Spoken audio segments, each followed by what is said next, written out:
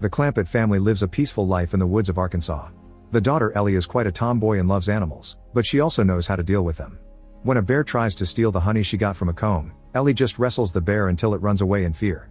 Granny Daisy specializes in homemade medicine, but sometimes she also uses tricks to help her patients, like hitting a man's stomach to make him expel gas for his indigestion. Lastly, there's the father Jed, who likes to go hunting with his dog. One morning, he misses his target and accidentally shoots the ground, revealing a surprising amount of oil. Jed doesn't think much of it and returns home, but just a few moments later, a helicopter lands outside the house. 3 men working for Ozark Mountain Oil want to offer $1 billion for the land, but Jed hesitates to sign because he doesn't understand paperwork, so Ellie proposes they wait for her cousin Jethro because he's the smart one. Sometime later, cousin Jethro and Aunt Pearl arrive at the house, although it's clear that they aren't any smarter than the rest of the family. Pearl advises Jed that he should accept the deal and go to live in California to give Ellie a better life, perhaps even find a new wife that can help him raise her properly. While they discuss their options, Ellie goes outside and discovers a man spying through the window, making her assume the worst. She picks him up and takes him into the house, only to discover he's a worker from the oil company that was sent to ask about the contract.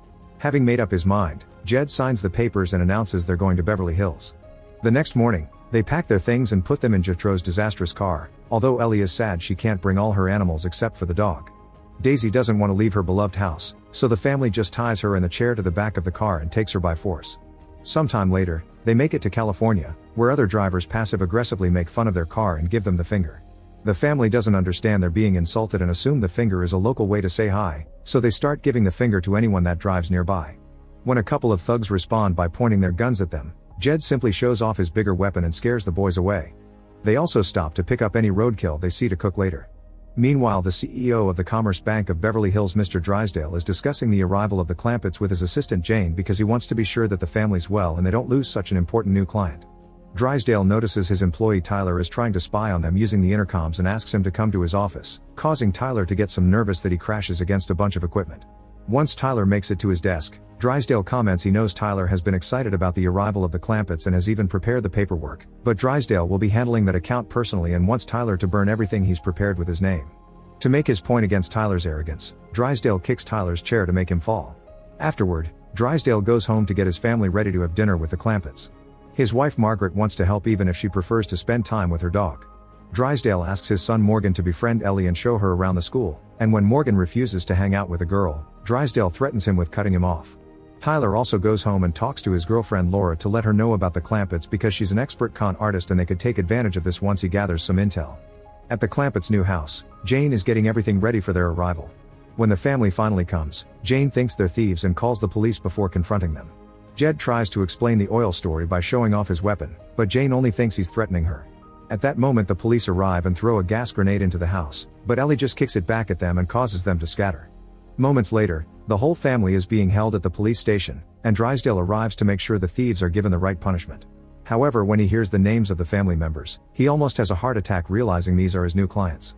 Once things have been cleared up and the family is released, Drysdale fires Jane and apologizes repeatedly to the Clampetts, saying he'll do anything they want to make up for the mistake. Jed only asks for one thing: to hire Jane back and make her watch over his affairs, because she thought the house had been in danger and did her best to protect it, and Jed's impressed by that. They seal the deal by spitting on their hands and shaking them. Then Drysdale offers a ride on his limousine, which the family thinks it's a hearse, and they stop to pay their respect. After explanations are done, Jethro also notices Drysdale has a second car that is incredibly fancy and asks to drive it. Drysdale doesn't like the idea, but he says yes just to please his client. The group takes the streets and Drysdale has to watch Jethro drive his expensive car in the dumbest way possible. He also calls Jane to tell her she must take care of anything the family may need. Jane asks Jed about his plans for the future, and Jed says his priority right now is finding a new wife so Ellie can have a mother. Jane doesn't know anything about matchmaking, but Drysdale orders her to help anyway. In the evening, Drysdale and Margaret have dinner with the Clampetts, who still haven't gotten used to the new life. They're eating on the pool table and Daisy is cooking roadkill on the fancy china while their dogs become friendly with each other. Drysdale asks Jethro what he wants to do, and Jethro says he wants to be a bank president like him. Jed points out it's impossible because Drysdale's already the president, but maybe Jethro could be vice president. Finding himself cornered, Drysdale accepts to take Jethro as his employee. At that moment, Tyler arrives at the house with welcome flowers, saying it's a gift from the bank but he's actually here to spy. When he offers to shake hands, Ellie thinks he wants to fight and quickly throws him on the ground. This makes Jed wonder how he could make his daughter more girly and refined, so Drysdale and Margaret point out she needs a proper tutor, which gives Tyler an idea. However, Ellie doesn't want to change who she is and runs outside to hide in a tree. Jed goes after her and explains that while he did the best to raise her after his wife's death, he never was able to teach her how to be a girl, and he thinks that's important too. He also points out his wife had been a total lady, which convinces Ellie to accept the classes to be more like her mom. The next day, Tyler tells Laura that the Clampetts are idiots and that Jed is looking for a wife and a teacher for his daughter, which gives them the perfect plan. Moments later, Laura shows up at the mansion pretending to be a French tutor offering her services, but Jethro has already forgotten last night's conversation and tells her they don't need her. At that moment, Jed arrives and notices Laura is exactly what they need, making Jethro have a late realization as well. Afterward, Jed takes Laura to meet Ellie, who is in spending time in the swimming pool because her animals have finally arrived. Ellie accepts Laura as her teacher, and Laura has to pretend to like all the animals harassing her. She also watches in awe at how stupid the family really is. Jethro doesn't understand bowling and thinks he must race the ball to hit the pins first with his head. While Laura gives Ellie her first lesson, Jane arrives to show Jed the preliminary bridal prospects she's chosen so far. Becoming Jed's wife is part of Laura's plan, so she pretends to trip and bumps into Jane, causing her to drop all her paperwork in the pool. Jane has a copy at the office and tries to leave to pick it up, but she finds the front gate blocked by one of the family's cows. She presses the bell intercom to ask for help, and in the house, Jethro thinks her voice is coming from inside the wall, thus he begins breaking it down to save her. The next day, Morgan shows up to pick up Ellie for her first day at school. As soon as he sees her, he's impressed by her beauty, and now he doesn't mind hanging out with her at all. At school, Ellie tries to be friendly, but people ignore her because they judge her clothes. Suddenly a trio of thugs bothers Jed for his lunch money, and they show that the last person that didn't pay has been stuffed into a locker. Ellie wonders why Morgan listens to them, and Morgan explains the leader is the captain of the wrestling team. Meanwhile, Jethro is given an office at the bank, and he entertains himself by sharpening pencils with a machine. Jane visits him to ask about Jed's likes and dislikes, and Jethro tells her everything, including the fact Jed's birthday is coming soon. All this is heard by Tyler, who is spying through the intercom and taking notes. Jane is also slowly developing a crush on Jethro. In the afternoon, Jed hears his favorite song and discovers Laura is playing it. He joins her in the room and the two of them end up dancing as Laura pretends to like all the same things Jed likes thanks to Tyler's intel. She also calls Jed handsome and says any woman would be lucky to have him.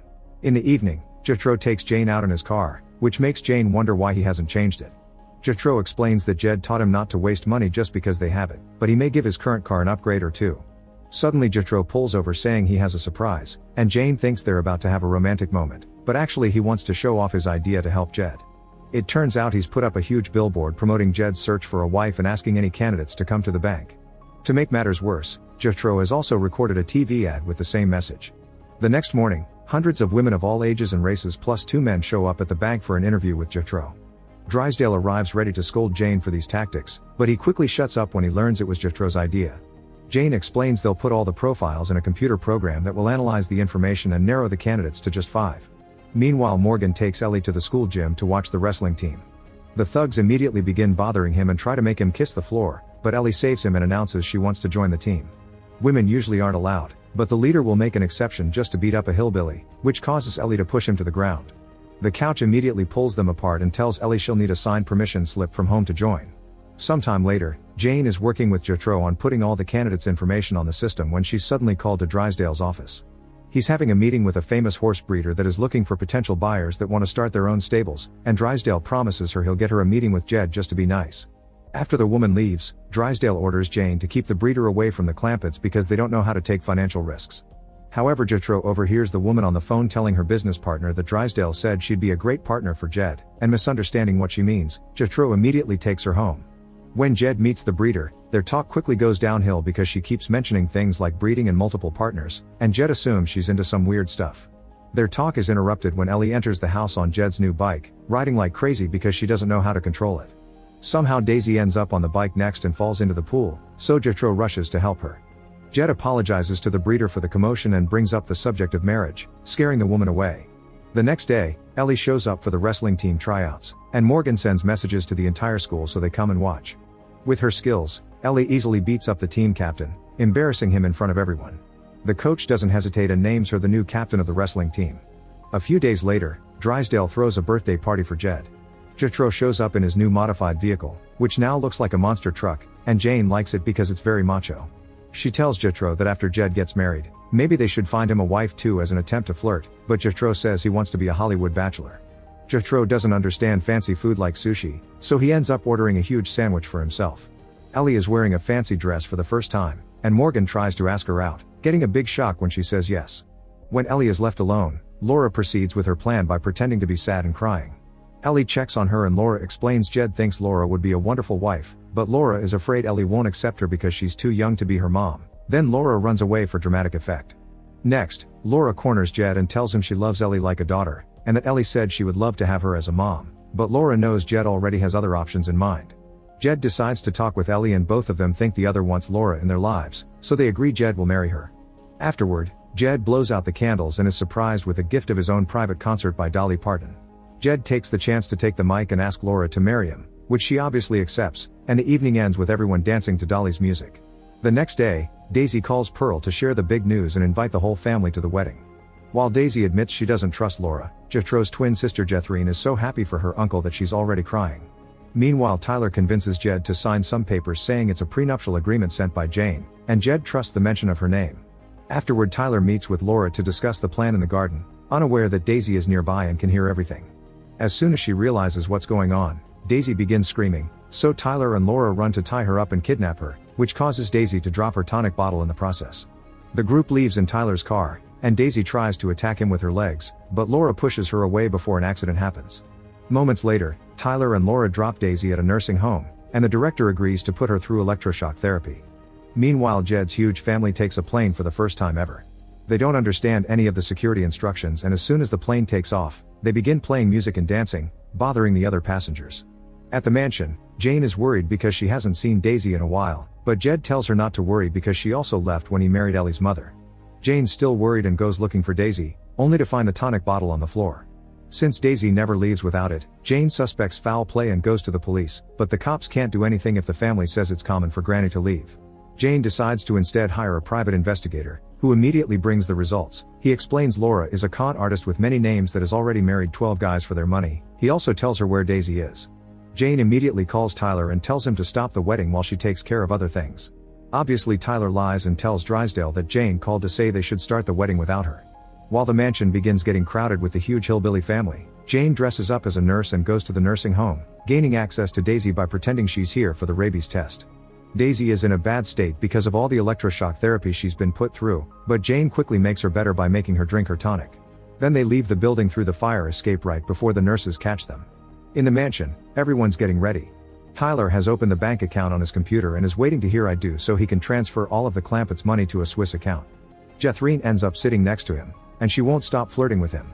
The ceremony begins with the usual sermon, but when Jane and Daisy arrive and try to join it, they aren't allowed to enter because they don't have the invitations. Daisy wants to fight the receptionists, but Jane drags her away with a better idea. They take Jethro's monster truck and crash the wedding right before the priest can seal the marriage. Everyone runs away in fear while the women tell Jed and Drysdale the truth about Tyler and Laura. Speaking of Tyler, he still tries to use the computer to transfer the money, but Laura takes Jed's favorite weapon and shoots the machine before the transfer is completed. Then she gives Tyler a crazy kick, causing him to fall right into Jethrine's arms. While Daisy runs after Laura, Jethrine starts kissing Tyler. Meanwhile, Jed apologizes to Ellie for his failure, but Ellie swears she doesn't need a mother as long as she has her dad and Granny. Jed decides that even if there isn't a wedding, they shouldn't waste the celebration and they throw a party just for fun.